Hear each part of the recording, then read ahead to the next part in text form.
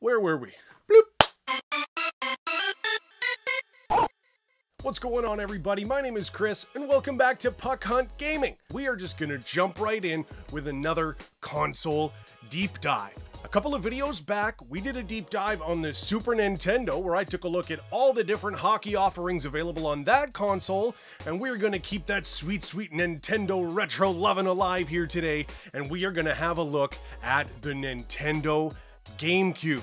The Nintendo GameCube was first released in November of 2001 and lasted all the way up until the summer of 2007. In those 6 short years, we got 8 different hockey games for the Nintendo GameCube, and we've already got 5 of them here today, including 2 I already showed you in a previous video. So what we're gonna do here today, I'll show you the 2 I already got, I'll show you the brand new Nintendo GameCube pickups, and then we'll let you know about the different games we still have left to collect, and some really interesting history baked into those, so let's jump right into it! It looks like 2003 was a banner year for hockey on the Nintendo GameCube, as 3 of the console's 8 hockey titles were released in 2003, including 2 of the ones I've already added to the collection. You've seen them, we won't spend a whole lot of time on them, but that is NHL 2003 with Jerome Iginla on the cover.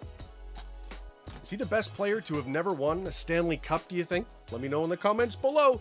This one has turned into an immediate favorite of mine, and this is NHL Hits 2003 with Chris Pronger on the cover. This game really mastered the arcade style above and beyond what the NHL 3D hockey series did on the Nintendo 64. It's a real shame I hadn't discovered this game until just now. Folks, definitely pick yourself up this game. It might be among the best I've played so far, just saying. And let's jump right into the new pickups here for the collection on the Nintendo GameCube. And another one from 2003. This one is NHL 2K3 with Jeremy Roenick of the Philadelphia Flyers on the cover.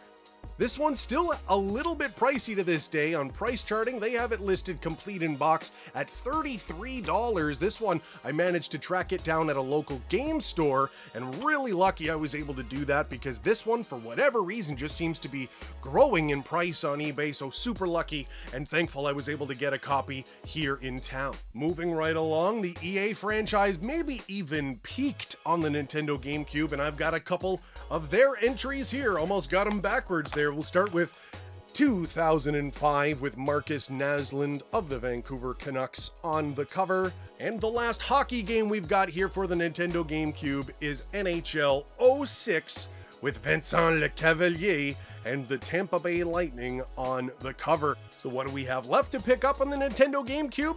There are 3 titles left to pick up, maybe 4 games. You'll see what I mean here in a minute, starting with NHL Hits 2002.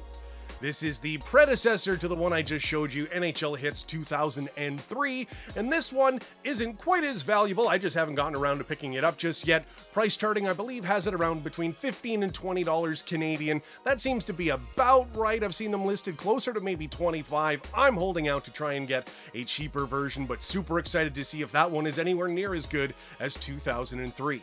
The next one we've got to pick up is NHL Hits Pro.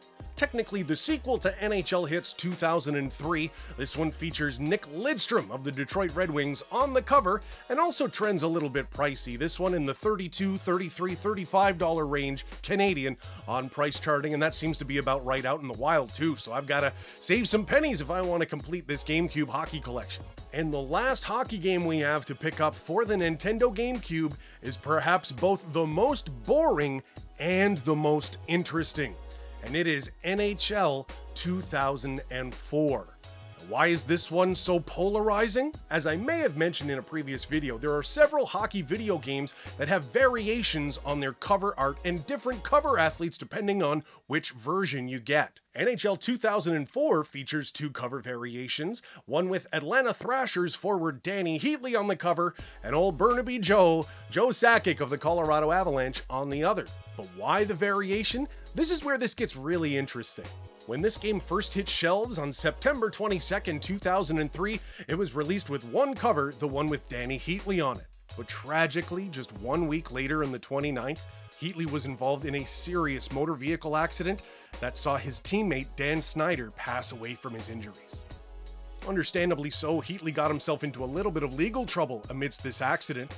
So what did EA do? They decided to pull the plug having Heatley on the cover.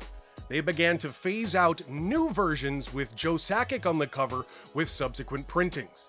Now for collectors, what does that look like? That means there are some consoles that have easy to find cover variations while others are extremely challenging. On the PS2, for example, I have both copies in the collection behind me.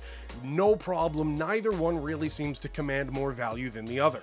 As far as Xbox goes, I don't think I've ever seen a Sakic variation. Dig through your games, guys, and see if you have one, because through all of my searching, maybe Xbox had already printed enough games on their initial print run to satisfy the demand and they didn't have to reprint with a new cover. I'm not sure. If you have any information or a Sakic cover, please let me know in the comments below.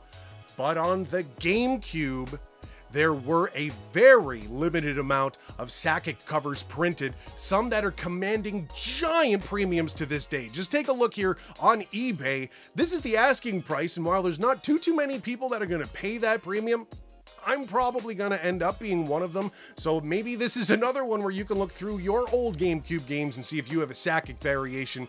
Please don't make me spend the $200 or $300 that some people are asking.